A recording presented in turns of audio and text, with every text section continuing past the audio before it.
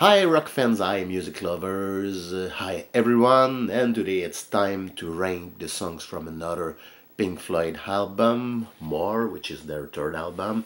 Not one of my favorites, but for a huge fan like me, I think it's a decent album. And as usually, I want you to rank the songs with me. So what we have here on this album is 13 songs, and I'm gonna rank those 13 songs from my least favorite to my favorite.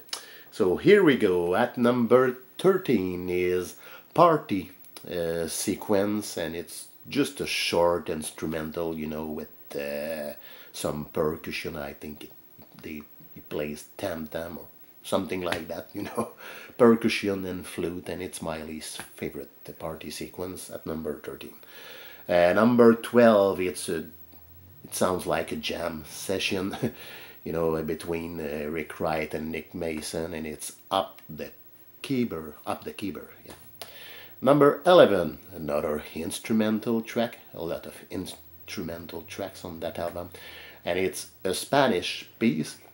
I like the Spanish guitar, it's cool, and I like there's some kind of humor in that little track.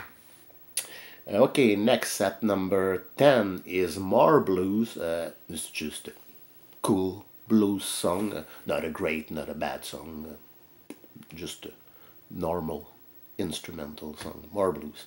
At number 10, number 9, another instrumental, and it's Quicksilver, and there are parts of that track that I really enjoy, and other parts that sound a little bit boring to me, but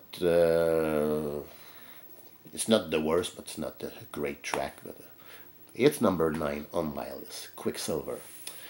Okay, next, number 8, and I think I'm gonna take a lot of people by surprise here. This time it's not an instrumental, but it's a song with lyrics, and it's Green is the Color, and I really like the lyrics. The lyrics are pretty good in my opinion. The music is nice, but I don't know, it's never been one of my favorites, but it's a decent song. So Green is the Color at number 8. Number 7 is another instrumental, Mean Thing, yeah. I really like the vibe, of the song. Number 6 is another instrumental, and I'm talking about Dramatic Theme. Always hard to pronounce those kinds of words for me. And I love, the delay effect, or the digital delay effect on the guitar, and it's number 6 on my list. Number 5 is the Crying Song, and I always love the melody. This is not an all-time favorite song, but I really like it, the melody.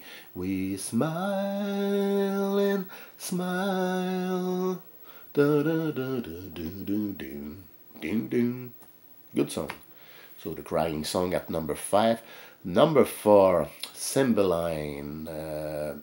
I really like the chorus, and it's high time. Cymbeline, and all the work here by Rick Wright on the keyboards. So Cymbeline at number 5. Number 4, Cymbeline. Okay, number 3. I think this song is a popular choice for number 1 or number 2, but it's number 3 on my list. But I love the song, and I'm talking about the Nile song. Great melody, great catchy, heavy song. I was standing by the Nile when I saw the lady smile. Yeah, and this is something very heavy, and it's number 3 on my list, the Nile song. Number 2 is the other heavy rock song called Ibiza Bar, and the part I love best, it goes like this. So build me a time when the character rhymes and the storyline is kind. And also really like, the back vocals in background. And it's number 2 on my list, Ibiza Bar.